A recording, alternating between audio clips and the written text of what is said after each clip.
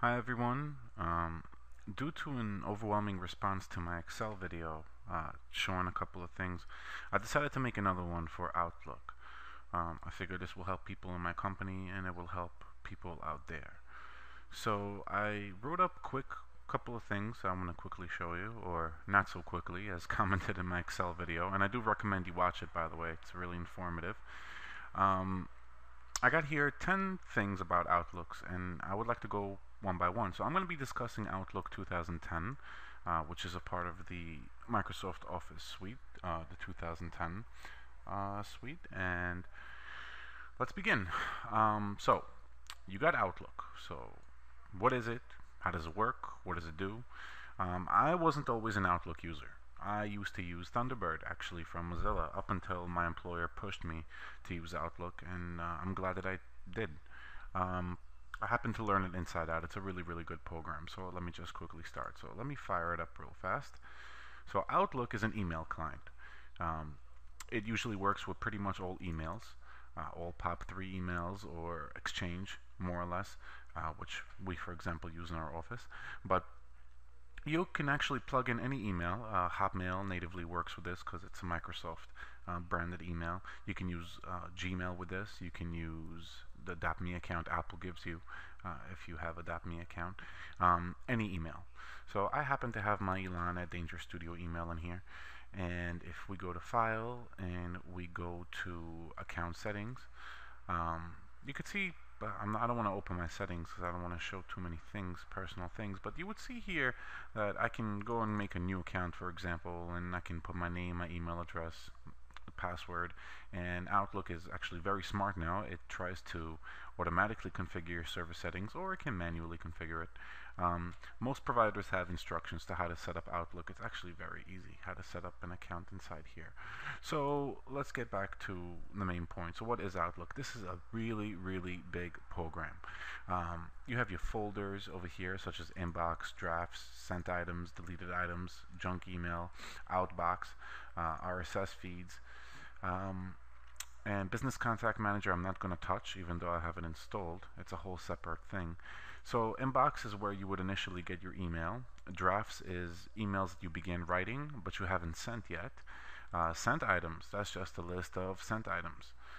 You see here all items that I had sent before. I usually clean these things out, but you'll see my deleted items, my junk email box, of course.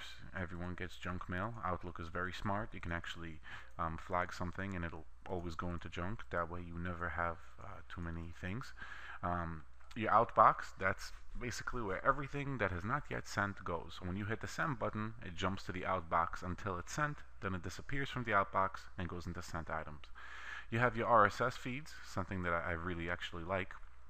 You'll notice I don't have a lot of things here because this is not my this is like a demonstrational version of what I'm doing. I don't really have all my things in here, but I just wanted to show you guys. Search folders, you can create a search folder that will basically categorize and dump everything in, such as unread mail or stuff made for follow-up. It's all about organizing, which I'm going to get into in a moment. So Outlook is used to create emails. You have a nice ribbon over here, very similar to Excel. And you can use Outlook to basically use it as a hub for every single email account you have. You can have multiple accounts on here. You can have as many as you can, as many as you want. But I keep it simple. I usually have up to 3. I like it that way. Who needs 1,000 addresses anyway? More or less. Ugh, got my cat here.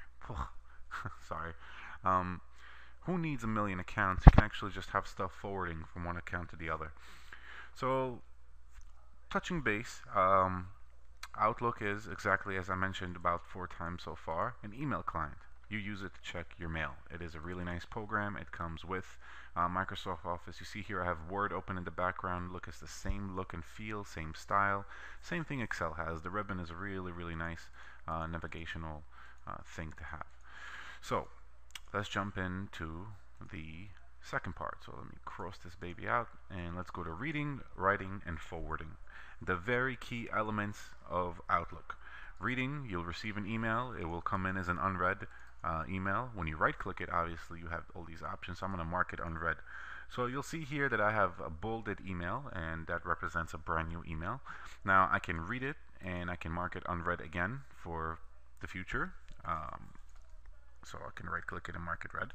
Um, you'll see here quickly that I have basically, this is very basic stuff. Some of you may say, hey, why are you even showing this? Well, some people don't even know how to use it properly. So um, when something is bolded, it is unread. When it is unbolded, it means you've touched base and you've read it. The reading panel shows you a quick view of the email. For example, you see me clicking around, you'll see that I have these quick views over here on the right, and when I double click an email, you'll see that it'll open up in a full view. And the full view contains a whole other ribbon options than the main view, because there's other things. There's many things you can do with this. You can translate this email to another language. You can translate particular text. You can create follow-ups. You can categorize it. You can mark it unread for the future when you want to read it again. I usually mark things unread when I want to remind myself to read them again, basically. You can send it to OneNote, which is another beautiful thing about Microsoft Office. You can move it to another folder. You could do multiple things.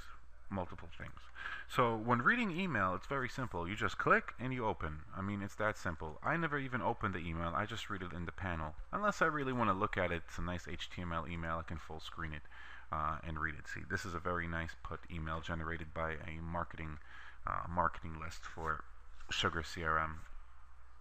They made it real nice, actually. I really like the Outlook. It's very simple, easy on the eyes.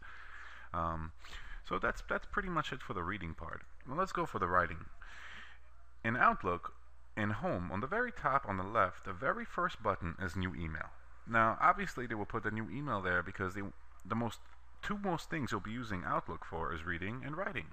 So let's click the New Email button, and you'll right away see what happens is Outlook will pop up and open a brand new composed email message, and you have the two options, which you will write in who you want to send it to. In this case, say I want to send it to myself.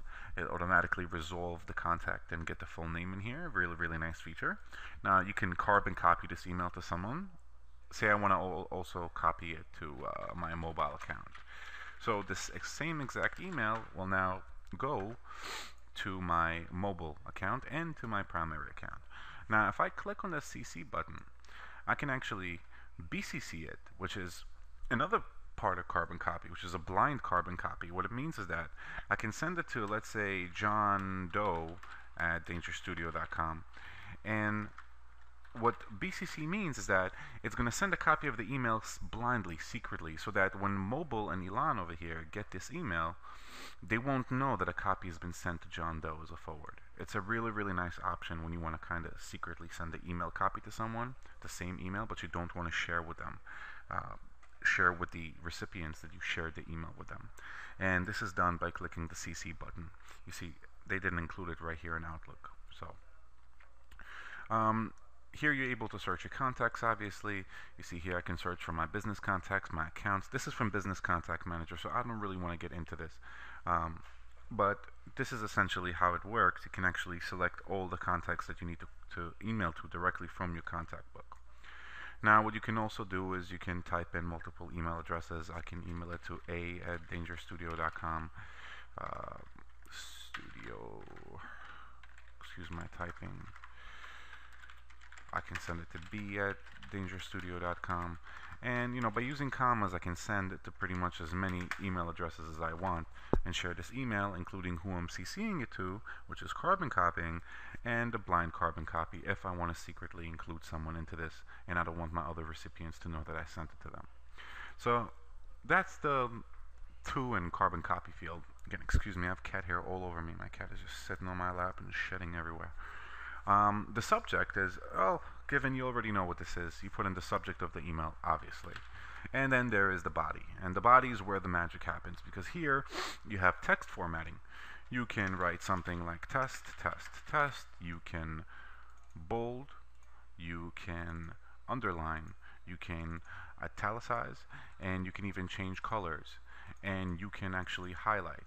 So if you want to make something stand out, for example, you can highlight it in a sentence, or you can bold it and get it to get attention. I mean, styling is a really important thing in Outlook. You can format emails. People like to color their fonts. I like the old-fashioned black on white. and I only bold things when they're very important in emails, but you get the idea. You have your font options over here. You can select the font size. You can either raise fonts up and down, and again, I'm just going to write the word test in here and take a look with the whole font sizing thing. I can just raise this font up. You'll see me scrolling through fonts, and you'll see it changing live as I select a font. And again, this is all styling. I'm not going to obviously go sit here through every font, but you get the idea. I can also create bullets, I can create lists, I can create all kinds of neat little things that Outlook has provided me. It's a very rich graphical program. Actually, it's very good. I can align my text to the center, to the right, to the left. Very, very nice. I can even indent it. How about that? If I want to be very, very professional and anal retarded about what I'm doing, I can totally format this and make it a really professional looking email. Another important thing is the attach button. A lot of times you'll want to email files to people, either co-workers, friends, whatever the case may be. So you can actually click on the attach file button, and you can go to your desktop, for example, and say I want to attach this scanned document.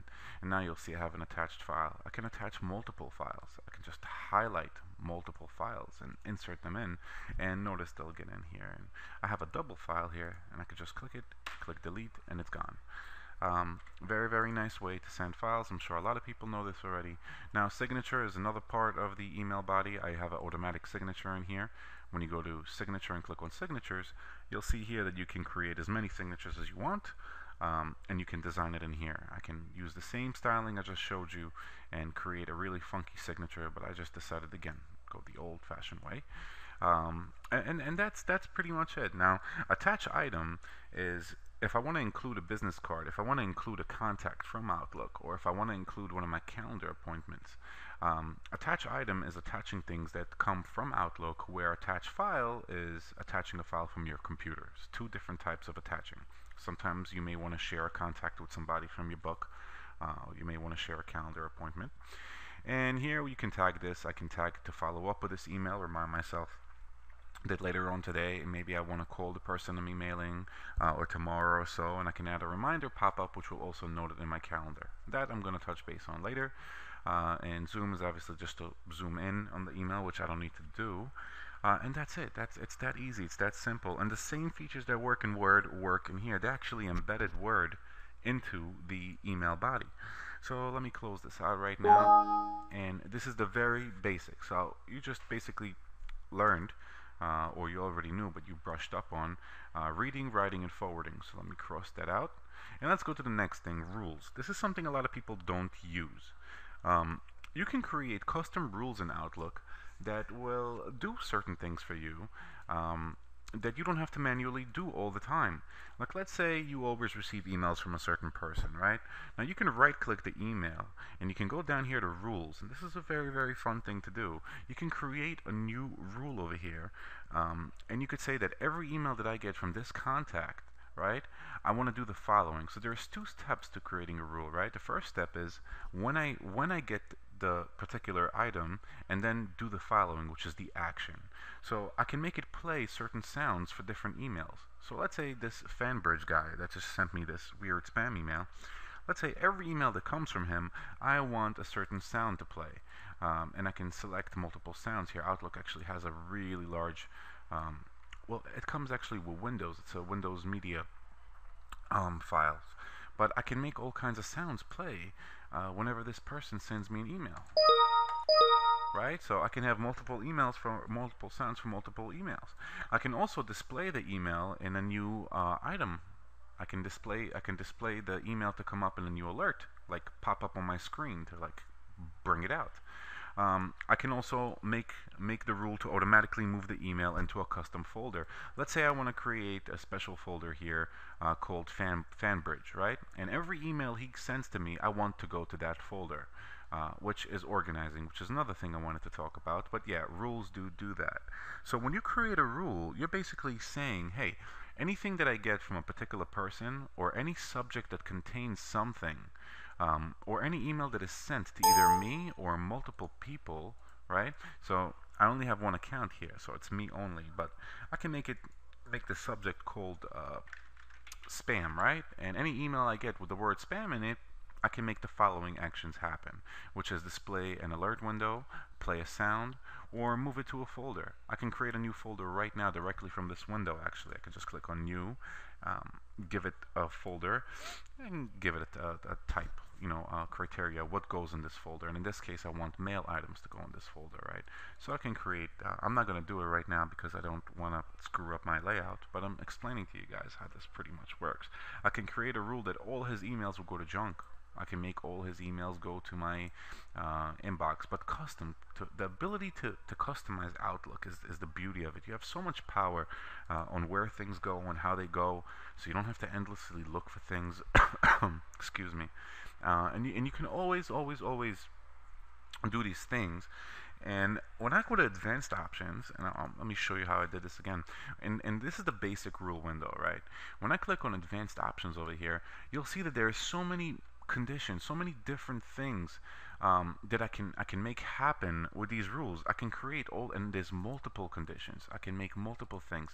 I can have emails coming from FanBridge to be automatically flagged, or I can specify certain keywords or categories for it to be. I mean, it's really endless. If I was to sit here and talk about every rule and every rule type and what it does, I would be spending a whole video just on this. So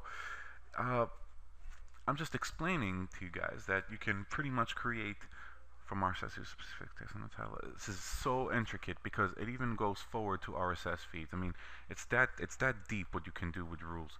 But for the most part, users won't be using this because most people, the average person, will use this. Just a basic view. The advanced is really too much. They're really like action-packed for people who really know Outlook, and it's very good to look at and learn. So it's right here in advanced options. So how did I get to this window? Well, what I did was I picked the email and address here. Take Brian Martin, for example. I right-click him, I go to rules, and I do create new rule. Now when I create this rule, I'm able to pretty much do all the things that I said that are capable and possible for me to do with. So I'm capable of doing all these many wonderful things, like moving him, creating alerts for him, playing special sounds for him.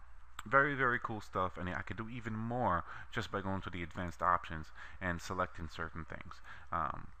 Like, rules that are marked as important. So I click on next, right? And do a mark from importance. I'll do it from Brian Martin. I'll make it an easy thing. So when I select it from Brian, right, I can automatically print it. You can automatically set Outlook to print your emails as they come in, permanently delete them, move them, flag them, clear the categories from them. You can actually run a custom JavaScript even. I mean, it's called a workflow. What this is really, it's a workflow. You automate like 5 different actions when an email comes in that you would normally do, like move it, organize it. You can do everything using rules. So here you select the condition, here you select the action. Again, I'm going back to advanced because this is really what I use, but I really wanted to focus on the basic because, like I said, most people do only need to use the basic. And that's it for rules. Rules also work like quick steps. You see here, quick steps in Outlook is also very, very similar things to rules, except they're manual. I can click on this, click on move to, and pick a folder where I want to move it to, right? So why do this to every email that comes in when I can just create a rule? I can create a simple rule. And you also have a shortcut for rules right here on the corner. It's that important for Outlook, which is why I'm talking about it, that I actually added a button for it right here on the ribbon, because people will always use rules to organize their inboxes. It's very important. It's very neat. And that's it for rules. So let me just X this out and go to number 4, which is categorizing and organizing. So organizing is pretty much what I said with rules. You can have specific folders for every person. So I can have a folder for John, Jane, and Derek, right? And every time I get an email from John, Jane, or Derek, it'll be categorized in that folder. I don't have to go through all these messages. I can just simply go to John and see every email he ever sent me and all the correspondence from me. So this is where organizing comes in. I should have really included it with the rules, but I just added it in here. So let's quickly go to categorizing. So you have another button up here called categorize. And categorizing ties in with views because you can view by category. So what is categorizing? You can pick certain emails, like I'm going to pick this email, which is a gentleman over here in World of Warcraft invited me to play, and let's say I want to mark it in a red category, and I can actually name the category something special. These categories over here, they're fully customizable. You can add many more colors over here. You can select from this color palette, and you can rename them, give them names like 1, 2, 3, red, unread, important, not important. You know, it really depends on how you want to personalize it. So Zalos over here sent me this email, and I'm going to mark it red. And I'm going to leave it red category for the sake of the example. So look what happened. Outlook put this little category box over here and made it in red. So now I can see that I have a red item. Very, very, very good thing, because now I can always sort. When I sort through this, if I'm not organizing with rules, I'm able to see that I have a red category item. You see it says here red category. I can multiple categorize it. I can add it to a blue category also. So now it's red and blue. So now I'm able to go to views, and I can sort this by category. You see here, red category has one item, blue category has one item. This is all very important for organizing. If you're able to categorize, you're able to see none of these are in categories. And I can click this little arrow and take a look. I have here two things in two different categories. Now I'm going to remove the blue category from here, and you'll see, well, the red category, and you'll see I only have blue category now, and that the item is now only in the blue category sort section. Again, making this very, very easy to look for, or perhaps I want to use Outlook to, you can actually use this to totally work your business or your home business or pretty much what you're doing. It's so powerful with organizing that you can label and categorize clients or prospects and leads, and this is without even using Business Contact Manager, which is another crazy add-on that they developed for this. So I'm going to uncategorize this also because I really don't need to, and everything moved to a non-category. I'm going to change my view back to date, and that's everything for categories. Very easy, very simple. 1, 2, 3. So let me close here categorizing. Let's exit out, go to the next thing, which is appointments and calendars. Very, very nice thing you can do with Outlook. You'll notice here that there is a button here called calendar. Every single Outlook comes with an instance of calendar. You'll see mail, calendar, and contacts. Again, Business Contact Manager I'm not going to touch on, but I'm going to focus on these three things, and let's go to calendar, and you'll see here that every email has a calendar. When you have 5 accounts, you'll have 5 calendars. Each email has its own type of calendar. And the calendar ribbon is another wonderful thing. There's so many things in here that you can do. It is unbelievable. But I'm going to focus on the very bare minimum. Let me go back to my mail tab. Let's go back to Zalos, who sent me this email, and I'm going to right click it, and I am going to go and create either an appointment for this item, or I'm going to do something where I can have a item in my calendar for him. So I'm going to add a follow-up to Zalos. Let's say I want to follow up with this email. I'm interested in what he had to say, and I'm deciding I don't want to deal with it now. I want to follow up with it sometime later. So what do? I'm going to right click the email. I'm going to go to follow up, and I'm going to click on, let's say, tomorrow. I want to follow up with him tomorrow. In my calendar, I should have an entry right here, which is here, show tasks on due date. You'll see I have an entry here to follow up with Zalos tomorrow, which is Friday the 25th. So let me go back to my mail, and this time I'm going to right click it, and I'm going to also add a reminder. I'm going to add a reminder for May 25th, which is when my appointment is, and I'm going to say remind me to follow up with him at 10 a.m. I'm going to click OK, and when I go back to my calendar, I should be able to see that tomorrow at 10 a.m. I have an appointment to follow up with Zalos. And you'll see it's actually over here. It still comes up as a task, but it has a little reminder icon. Now, one thing I don't like is the fact that I'm not seeing the daily view. So I can change the view of my calendar. Let's change it to weekly. And here's Friday, and I still am unable to see it. Why am I not able to see it? See, I don't like seeing it on the bottom over here. It gets really crowded when you have hundreds of things. Sometimes I just want to have something very nice, basic, and easy. So let me open up this email and let me click on meeting. Now, I believe when I click on meeting, right, so this is something that I get to send to him. If he has Outlook, he can accept my invitation and confirm it, and it'll show like, hey, he just confirmed the meeting with me, and it would remind me of that meeting and put it in Outlook. Again, this is a whole other subject, an invitation. So meeting invitations is not really what I'm looking for to show you guys. Let me close this. Really what I wanted to do is I wanted to create an appointment or a follow-up and have it show on my calendar. So I was able to do that by clicking the follow-up button and adding a reminder. I'm going to clear the flag on this because I really don't want to follow up with this, but I wanted you guys to see. So by clearing the flag, I lost the meeting. It no longer appears on Friday. But when I go back to my mail and I right-click the email, under the menu, which appears when you right-click any email, the follow-up key is really what ties it into the calendar. So I'm able to immediately set a custom follow-up date today, tomorrow, this week. So this is very, very specific. I can create a custom date in here. I could say I want to follow up with him next week, which is the 31st. I can click, make sure I add a reminder, 4 p.m. I click OK. And when I go back to calendar, you'll see that when I travel to, let's say, a monthly view, now on the 31st, I do have an appointment with him. However, for some odd reason, it isn't showing on my calendar. Oh, it is showing on my calendar. On the 31st, I have a task. So it comes up as a task. Let me delete it because I really, like I said, don't want to follow up with him. But when I go to my monthly view, let me click on home, click on my monthly view, and I'm going to pick a day. I can create an appointment. So appointments will really show in here more than follow-up. See, I made a little error. I got him confused. But how do we create an appointment through email? That's the question. That's what I can't seem to find through this little right-click menu, which I really wanted to show you guys. The only things that I'm able to do by right-clicking it is I'm able to create a follow-up. What I really want to do is I want to create an appointment, because an appointment will really show up on my calendar.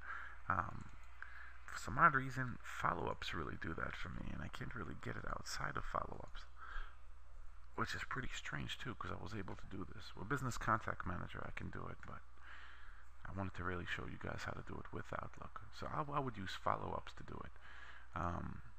So I'm going to leave it at that, really. You would create, if we find a way to create an appointment from here, we can actually have a little box on the day, but we're not going to do that. We're just going to use the simple flag. So flagging really creates these reminders and follow-ups, and they would all show up in here as well. So when I flag this, you'll see that I can have them as many as I want, flagged, showing up in my little extra view bar, which will also teach me how to properly, well, I wouldn't say teach me, but would properly organize my things in here. So when I start Outlook up the next day, I'll already know what I have to work on, right? Because I have everything flagged. And I can actually sort this and organize it also. It's a part of the whole organizing feature.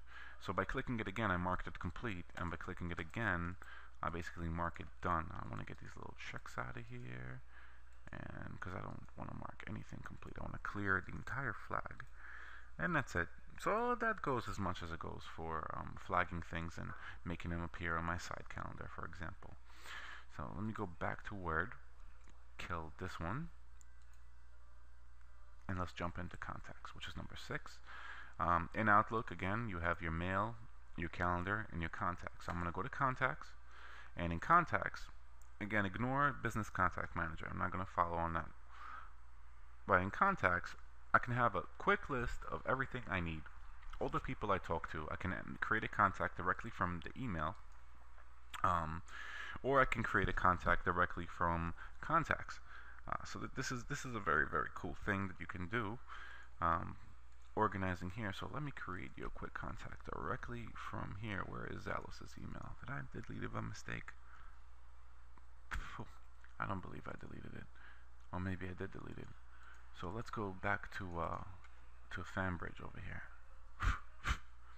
So I'm back in Fanbridge, and I want to add him to contacts. So I'll be able to create a record out of him. Oh, nope, that's Business Contact Manager again. I don't want to do that. I'm going to end up only confusing you guys. but I want to create a contact out of him. And where's my contact button? I feel like I totally like screwed up my UI because I don't see it in here. I want to be able to add him and create a contact out of him. So in order for me to go and do that, I can not go to actions, and there's no point in moving him because I don't want to do that. Here we go. I'm going to right click his name and I'm going to choose add to Outlook contacts. And right away the contact window will appear, and I'll be able to put in information such as a company, job title. You can totally customize this, by the way. I made a separate video about this, how to add fields in here. Most businesses have custom fields already, but a lot of people just utilize these fields. They put different information in here. And when you save and close this, so this Fanbridge person is now in my contacts as Fanbridge. And you can change the view as a show a card, phone number only, show it as a list, or business card, which is the most common view, and it's totally sortable. You can export this list as a CSV, which you can use for many different things, move it from database to database. And it's very good to have your contacts in here because you always want to be able to share contacts with other people, and you always want to be able to not forget people's emails. Something that happens to me frequently, actually. But by keeping everything together in your contact book, you have a really nice database of the people you speak with, and you can have as much information as you want. So by having Fanbridge as a contact here, I can directly send him an email. So when I go to mail and I click on new item, I can just write Fanbridge, and it'll automatically know who this person is, Fanbridge, and it'll open up. This is his whole contact window over here, and it collects history about every single item that you sent him, which is really cool. That's really the bare basic of contacts. Like I said, there are so many features to this, it is unbelievable. It's so easy to get lost and confused. But just remember, you can open up an email from somebody, right click the from email, and click on add to Outlook contacts, and fill in some information, and click save and close, and now you have a contact. So let me delete these because these are not real contacts. And let me move on to the next thing. I know I'm burning a lot of time here. RSS feeds. I don't know how many people use RSS feeds, but I happen to enjoy reading them very much. Outlook has a special place just for RSS feeds. By right-clicking the RSS feeds folder and clicking on add new RSS feed, you just type in the address for the feed.